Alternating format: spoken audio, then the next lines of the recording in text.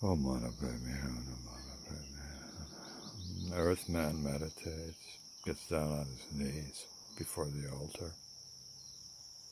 He meditates about John and Jesus, yeah. Yeah, he ponders Jesus got the death penalty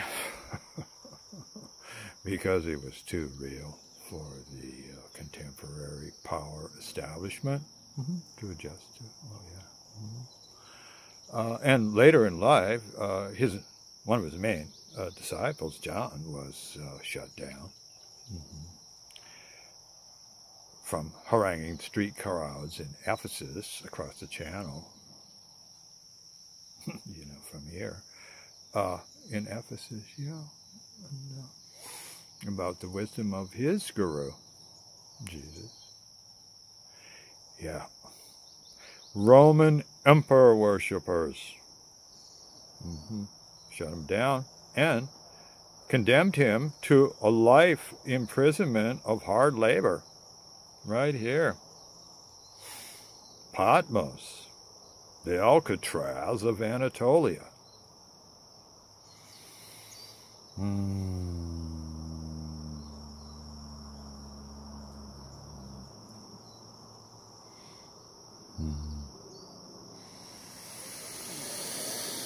Yeah, it seems like there's a kind of human who gets so seized by the Spirit's truth that this person just keeps doggedly carrying on with his or her trip, no matter what. The natural fear sense, survival instinct,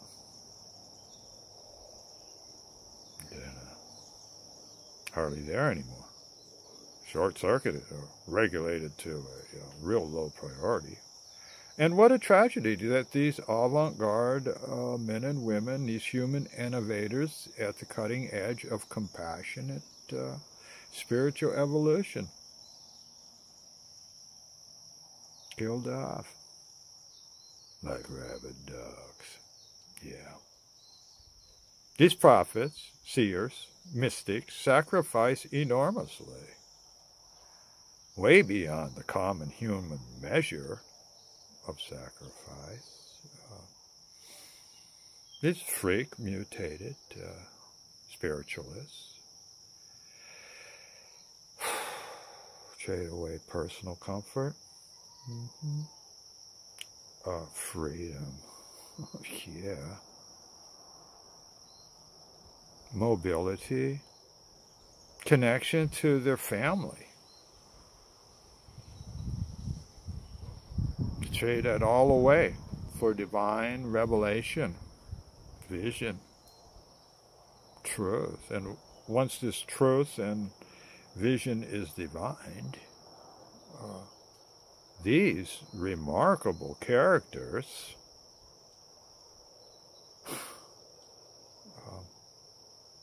offer this truth, vision, absolutely free. Yeah. For humanity.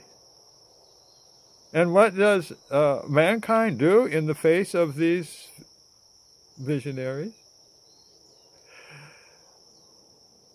They boil them in oil. Because they're too different.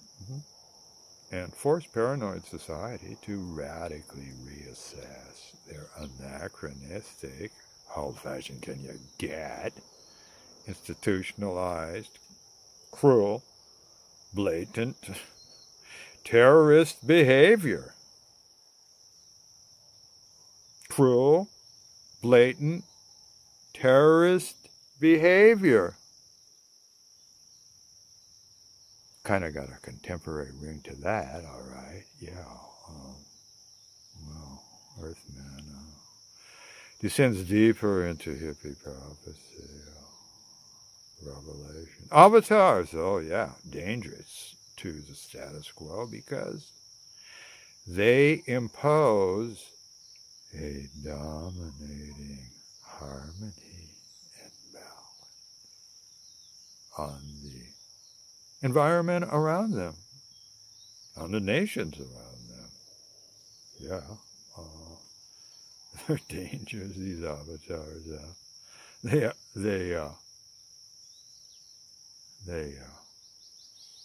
overwhelm the old, familiar, warm and fuzzy. Oh, those comfort zones, huh?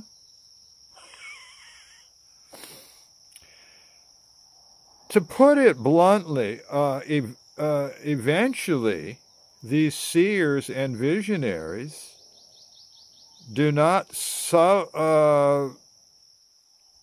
subsidize the local bullshit anymore. Oh yeah, Romans, yeah, condemned John to the remote island for anti-imperial activists. Classical prisoner, political prisoner, because he was teaching a new paradigm created by a wise master who offered a more transcendent lifestyle based on a higher kind of love. Yeah. That challenged the current legal, familiar, safe, state sanction, pathetic party line. Yeah, of corrupt, old-fashioned emperor worship. You know, it's like exactly like today. I'm talking 1968, 2 millennium later, next island from Patmos, Leros, the Greek generals, the dictators that took over, 1967, and prison political activists right there in Leros, in torture chambers, because they don't agree with their militaristic insanity. These dictators force Orthodox monks to shave off their beards.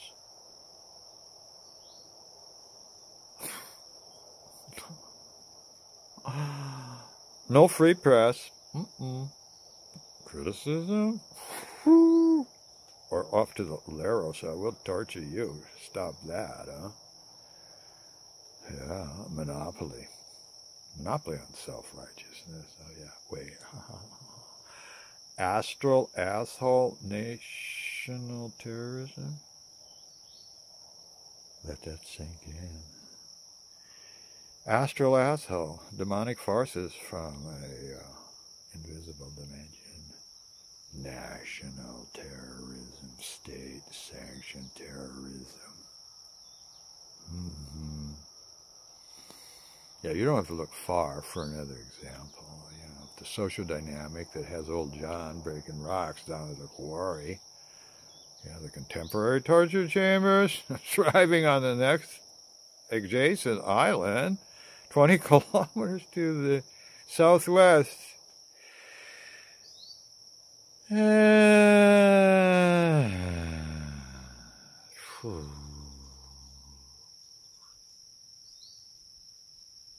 What about me?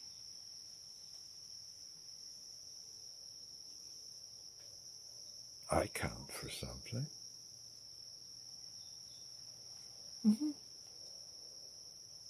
I breathe. I exist. I take up space. Yeah, my life, brief, precious. Yet I am selflessly sacrificing to walk the truth of my spirit, on the run from Imperial America,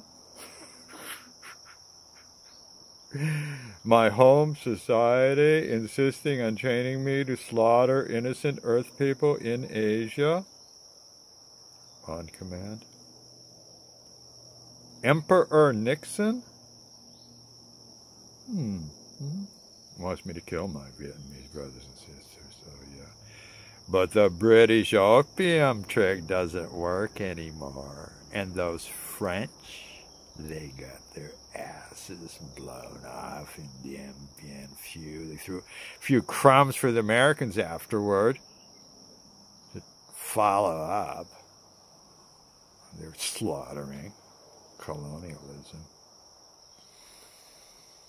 Yeah. Well, the Americans guaranteed, oh yeah, free elections in all Vietnam, according to the 1954 Geneva Convention. But when the imperial powers in Washington realized that Ho Chi Minh, yeah, he'd win the election hands down, they changed the game. Canceled the vote. Just like they canceled the vote for the Kashmiris in 1947, too. They promised them the vote. When then the Kashmiris said, yeah, like, we want to do our own thing. Back off Pakistan, back off India. What did India do? Canceled the vote. This thing's not going your way, huh? We're not going to play that game. We got the power. Nothing you can do about it. Yeah. So the Americans, yeah, Yanks, they partitioned Vietnam. Yeah. And put their puppet Catholic ruler in the South. And the rest is horrible karmic history. I wonder how long it will take the Americans, if ever, to apologize to the Vietnamese for napalming them and killing them by the hundreds of thousands. Honest, I'm sorry.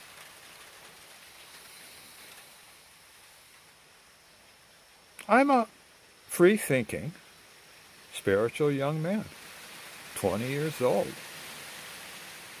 I refused to kill my fellow man, and I went to prison for that in Michigan, rather than, okay? Yeah, they threw me in prison, just like Emperor Domitian jailed John here 19 centuries ago. Not much has changed, has it? As the entranced institution and their power-addicted overlords continue to systematically coerce and imprison free-thinking, heartfelt individuals.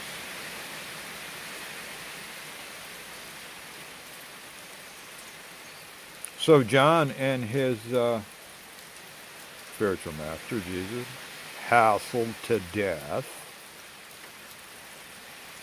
But what happened? The Roman Empire converted from emperor worship to Christianity in 313 in the Common Era.